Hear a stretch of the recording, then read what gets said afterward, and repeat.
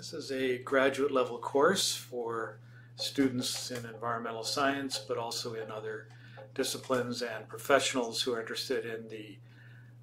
ideas and methods and actually the analysis of geospatial data. And so I'm going to, in this brief mini lecture, just introduce the course a little bit, talk about some of the structure of the course, and mention the 5 main areas of geomatics that we focus on. Very broad definition, the science, methods, and applications of geospatial information suggests this,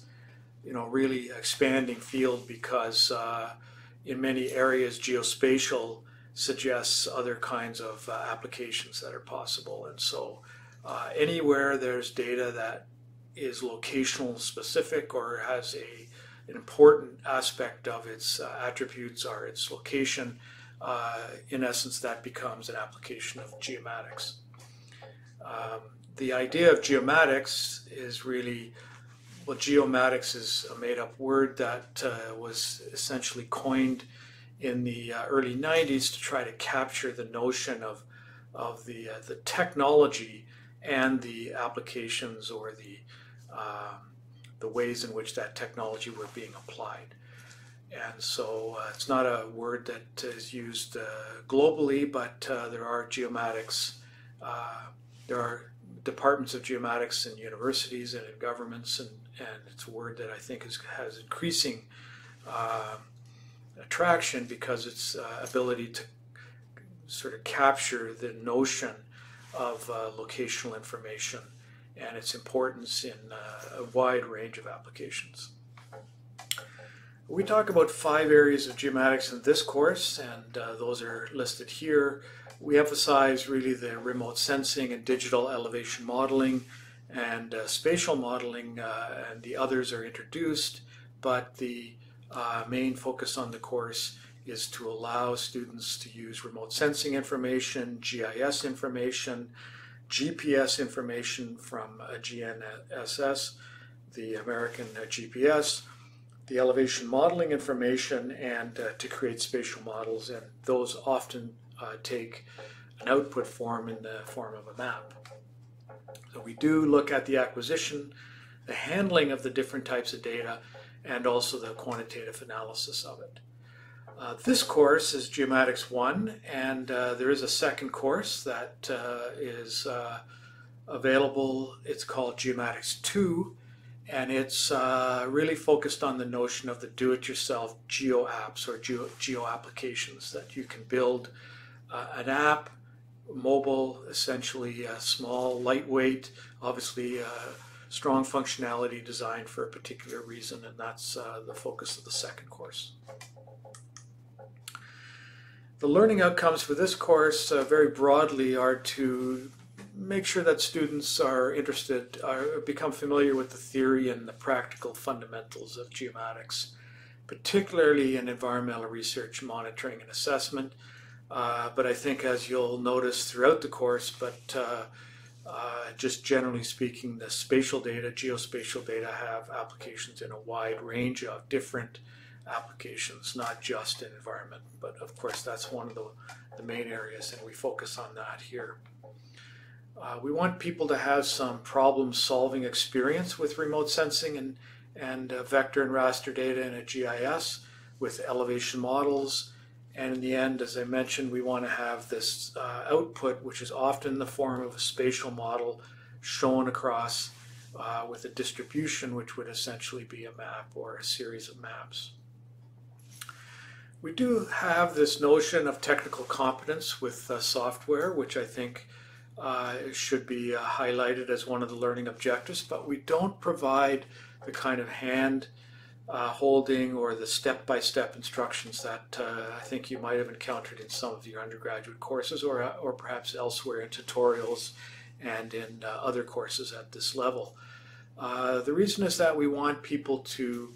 focus on the problem-solving skills and not to become bogged down in the technical details. So we're not providing technical instruction. There are technical supports throughout the course, as you would expect, but we want people to develop those skills themselves, and we feel that the most appropriate way for people to do that is to solve problems, and we're not going to dictate how those problems need to be solved, but they will be solved with some of the software tools that we'll provide, and they may be solved with software tools that you yourself will develop or perhaps bring to the course yourself. And finally, we want, because there is this notion of critical thinking and familiarity with the literature, we want students to feel comfortable with reviews and presentations and the communications of geomatics. And so in the course there are different components. We have a very extensive ebook that we've produced that follows the lecture series, and we have slide presentations on most of the sections that are in the ebook, and mini lectures that accompany most of those slide presentations. There are also 2 lab assignments, and those are evaluated, and so there are deliverables for each of the 2 labs. And there is really the culmination, if you will, of the course is the major student projects.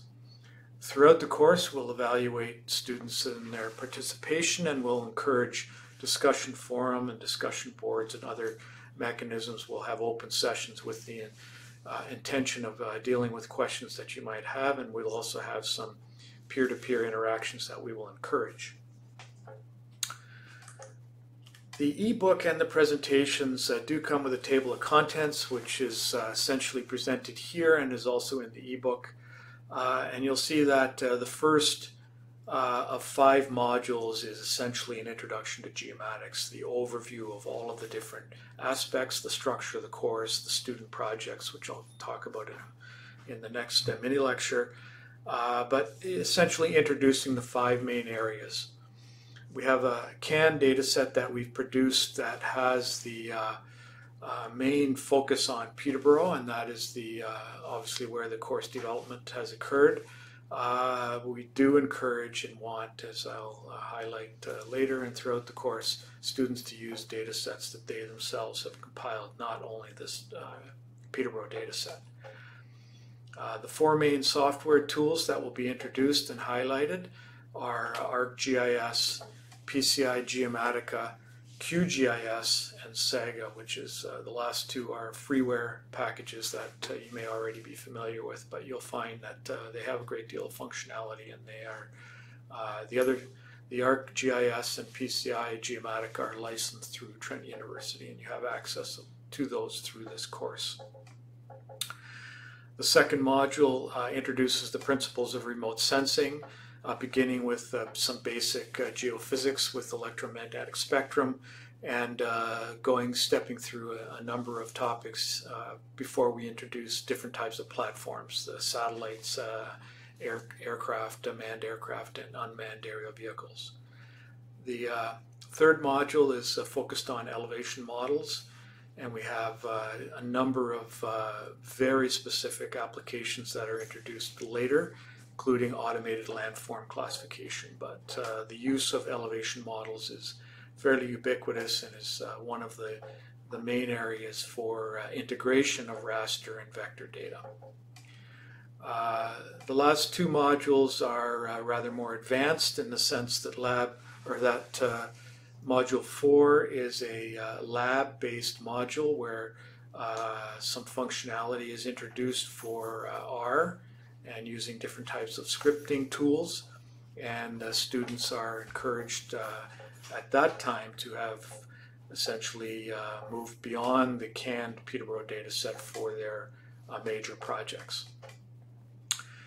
And the last module, Module 5, introduces some advanced analysis topics, in particular machine learning algorithms, and also making sure that students are completely comfortable with the notion of autocorrelation. The development team, a number of individuals, many of whom you'll see in the subsequent mini lectures,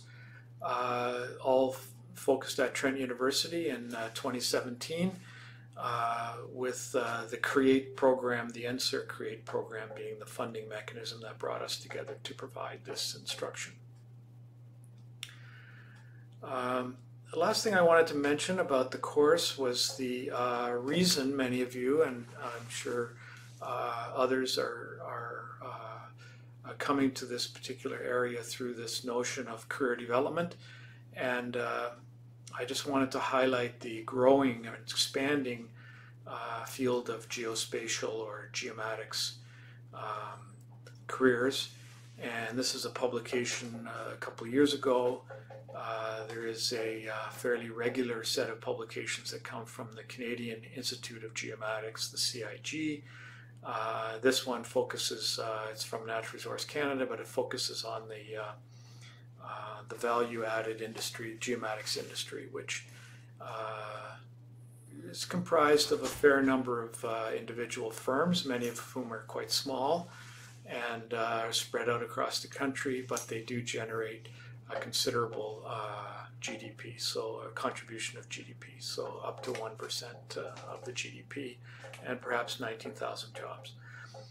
And it is part of a larger, I think, still expanding world of enviromatics or enviroinformatics and sort of big data, or different labels are used to identify really that intersection between computer science